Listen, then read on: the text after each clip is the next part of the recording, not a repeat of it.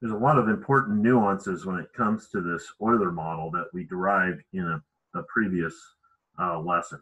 The general part of that was that your displacement function equal to a times sine times the square root of the critical load divided by EI times x. But gee, what was that PE? And we get this value here, right? That's what those values gave us the non-trivial answers that ultimately boils down to a displaced shape when it buckles of some constant times the sine function n pi x over L.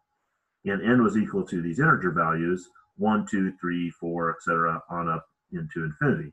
Let's take a look at what happens for different n values. For n equal to 1, when we plot this, we'll have a times sine pi x over L. Now the a, that constant that sits out there, this all tells us that in the buckling mode, we don't know what the actual scale of the deflection is, right? When it buckles, pop, it goes, right? We're loading it up, boom, pop, right?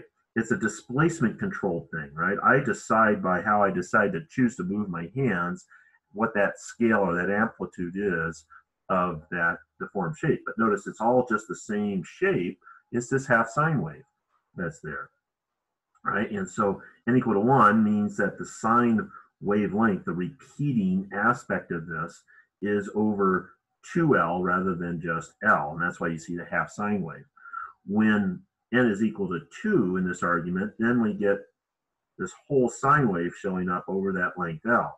Now, in order to try to create that in my little flexible ruler there, what I have to do is put something at the midpoint to prevent it from going back and forth, right? So let me get a little brace there so I can get my hand in there and do that.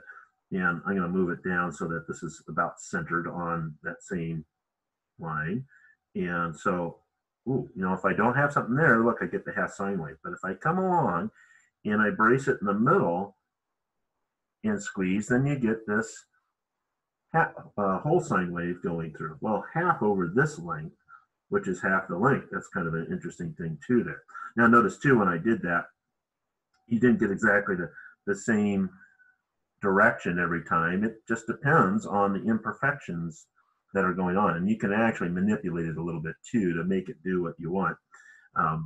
But from just a natural standpoint here, you've got this whole sine wave. N equals to 3 is 1.5 sine waves, and so on and so forth for each one of these. Now, the other critical piece of this is note that not only does that n value change over the length of the member what the deformed shape looks like in terms of increments of half sine waves, but it also changes the magnitude of the load in a big way, not just a little way. Right? 1 to 2 is not twice as much. It is 4 times as much because there's an n squared. All else being equal, then P2 is 4 times the value of the first mode. The third mode, being n cubed, being n equal to 3, means it's 9 times as much as the first mode. So if there's nothing to prevent these other modes from happening, well, it's going to buckle at the lowest or the first possible value that it can. But if you have some sort of intermediate bracing point there, say at the midpoint, you're not going to get this first one because it can't bounce in and out. It'll do this one. If you have it at essentially the third points, then you're going to get this 1.5 sine wave kind of thing, and so on and so forth as you go up.